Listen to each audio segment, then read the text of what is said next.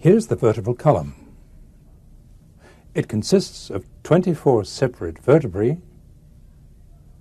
the sacrum, and the coccyx.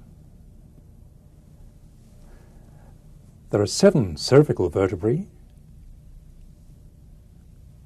12 thoracic vertebrae, and 5 lumbar vertebrae. The sacrum consists of 5 vertebral segments fused together. The coccyx, or vestigial tail, consists of 3 or 4 tiny segments. The highest cervical vertebra articulates with the skull. The thoracic vertebrae articulate with the ribs, and the sacrum articulates with the 2 innominate bones to form the pelvis. When seen from in front, the spine appears straight. But when we look at it from the side, we see that it's markedly curved.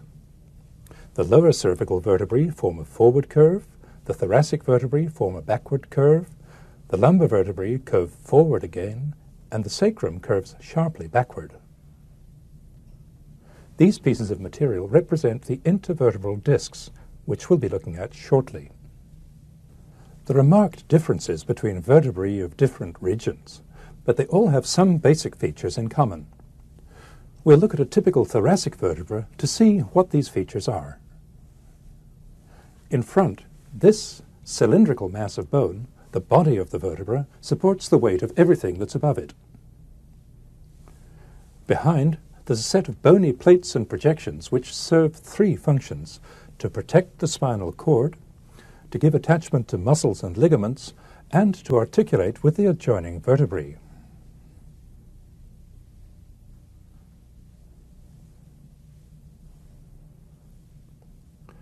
This arch of bone, the neural arch, encloses the spinal cord. The space that's surrounded by the arch and the back of the body is called the vertebral foramen.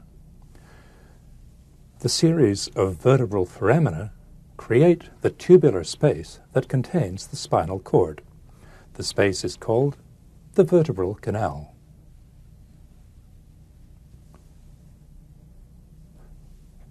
This part of the neural arch is called the lamina. This part is the pedicle. There's a small notch in the upper edge of the pedicle and a larger notch in the lower edge. Together, the notches above and below form this opening on each side, the intervertebral foramen. A spinal nerve emerges through each intervertebral foramen. Arising from the neural arch are 3 large bony projections called processes: a spinous process in the midline, a transverse process on each side. Also arising from the neural arch are 4 articular processes, 2 above and 2 below. The lower ones face forward, the upper ones face backward. The articular processes of adjoining vertebrae interlock, forming a pair of synovial joints which permit movement between adjoining vertebrae. Here's a typical cervical vertebra, the 4th one. The body is small. The upper surface of the body is curved, somewhat in the shape of a saddle. The lower surface has the same curvature in reverse.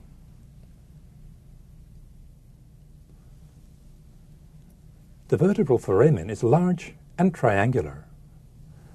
The neural arch is formed mainly by the 2 straight laminae. The pedicles are very short. The spinous process is short and ends in a double point. The upper articular facets face upward and inward. The lower ones face downward and forward. The mass of bone between the articular facets is called the articular pillar. The transverse processes arise from the side of the body and also from here on the articular pillar. The transverse process of a cervical vertebra has a hole in it, the transverse foramen, through which the vertebral artery passes. The transverse process is shaped like a gutter, pointing downwards. It ends in two tubercles, an anterior and a posterior, where the scalene muscles attach. Of the 7 cervical vertebrae, the first 2, which are called the atlas and the axis, differ from the others in several ways. We'll see them in detail in Volume 4 of this atlas. The 7th cervical vertebra also differs from the others in that it has a long spinous process, ending at a single point, which forms this small prominence on the back of the neck. The cervical vertebrae form the most mobile part of the spine, partly because of the curved shape of their bodies, which makes flexion and extension easy, and partly because of the shallow slope of their articular processes, which makes lateral flexion easy. The movements that can occur in the cervical spine are forward flexion, extension, and lateral flexion to one side or the other. Rotation also occurs in the neck. Almost all of it happens at the specialized joints between the atlas and the axis vertebrae, which we'll look at in the tape on the head and neck, Volume 4 of this atlas. In that tape, we'll also look at the way the atlas vertebra articulates with the bone that forms the underside of the skull, the occipital bone. The joints between the atlas and the occipital bone are called the atlanto-occipital joints. The thoracic vertebrae become progressively more massive from above down, as they do from the top to the bottom of the vertebral column. Each of the thoracic vertebrae articulates with a pair of ribs.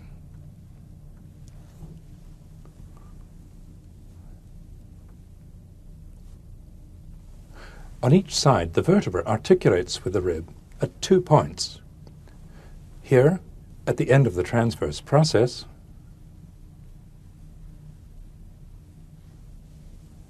and here, where the pedicle meets the body. We'll be looking at the ribs in the second section of this tape. The transverse processes of the thoracic vertebrae point sideways. The spinous processes point downwards, each one overlapping the one below. The articular processes are almost vertical. The upper ones face almost straight backwards, the lower ones lateral flexion, and, perhaps surprisingly, rotation.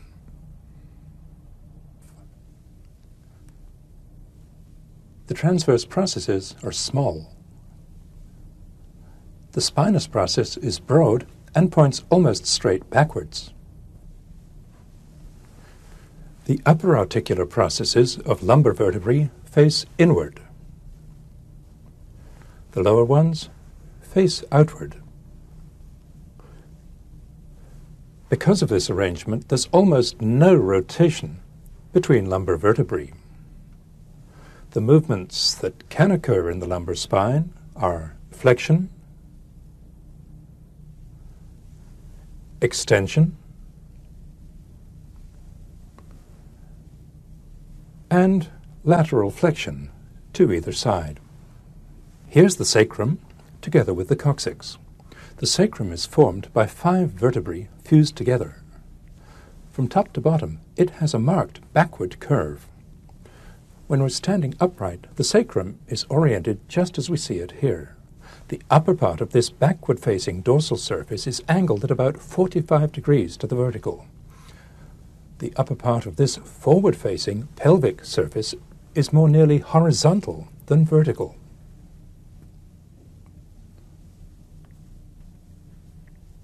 On the dorsal surface, there are 2 articular processes for the 5th lumbar vertebra. The lowest intervertebral disc is quite wedge-shaped. Its shape accounts in part for the very marked curvature of the spine between the 4th lumbar vertebra and the sacrum. The most anterior point on the sacrum is called the sacral promontory. The vertebral canal continues down the back of the sacrum. From within the vertebral canal, the anterior rami of the spinal nerves S1 to S4 emerge from these pelvic sacral foramina. The posterior rami emerge from these dorsal sacral foramina. The vertebral canal ends at this opening, the sacral hiatus, that's shaped like an upside-down V.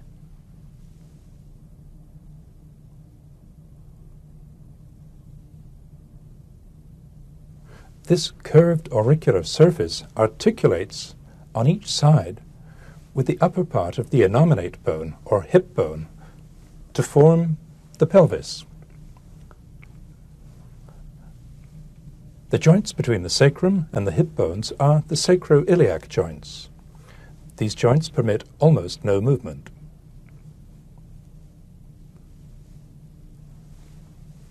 The broad ridge on each hip bone adjoining the sacrum is the iliac crest. It's an important muscle attachment, as we'll see shortly. Intervertebral disc. The disc is a massive pad of fibrocartilage that's firmly attached to the vertebral body above and below, all the way round the circumference. If we cut through a disc and look at it from above, we see that it's made of concentric layers of material. The disc consists of an outer ring of tough fibrocartilage called the annulus fibrosus and a soft center of almost liquid material called the nucleus pulposus.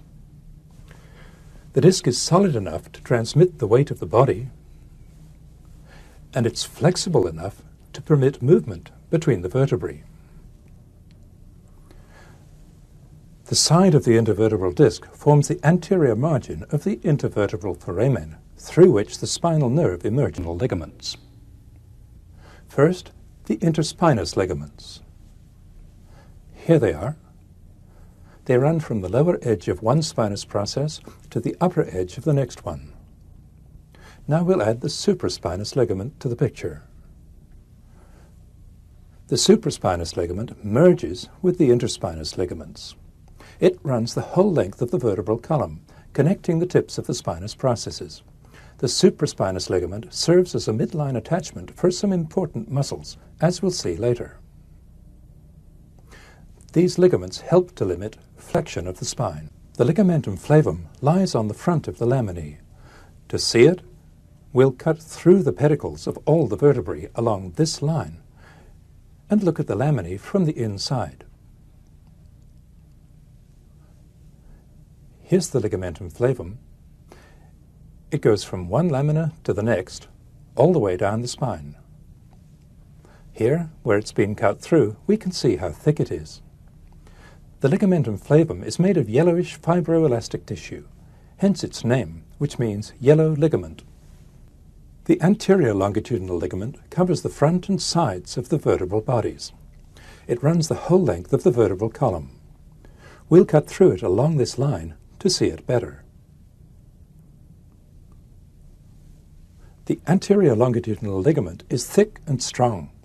It's attached to the upper and lower edges of each vertebral body. It limits extension of the spine. In extension, the tightness of the anterior longitudinal ligament helps to prevent backward and forward movement of the vertebral bodies relative to each other. The posterior longitudinal ligament runs along the back of the vertebral bodies.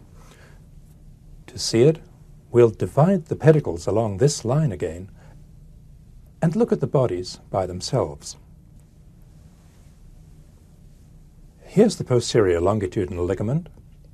It's narrow where it overlies each body, and it widens out to cover the back of each disc. The posterior longitudinal ligament helps in a small way to limit flexion of the vertebral column.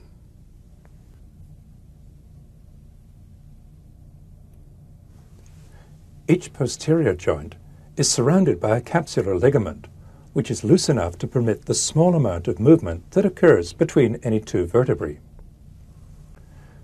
The capsular ligament has no great strength, but the articular processes themselves are strong. Because the upper ones face forward and the lower ones backward, the articular processes prevent the vertebra above from slipping forward relative to the vertebra below.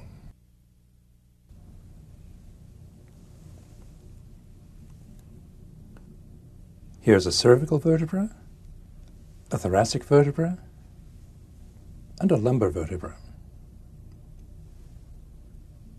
Here are the body, the vertebral canal, the pedicle,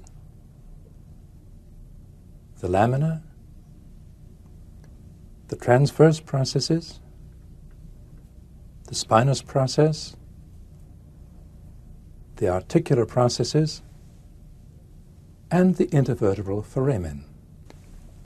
In the cervical vertebra, here's the anterior tubercle and the posterior tubercle of the transverse process, and here's the transverse foramen.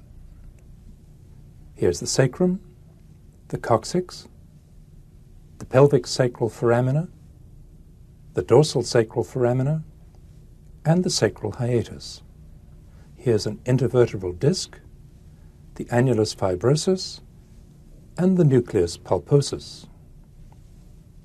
Here are the interspinous and supraspinous ligaments, the ligamentum flavum, the posterior longitudinal ligament, and the anterior longitudinal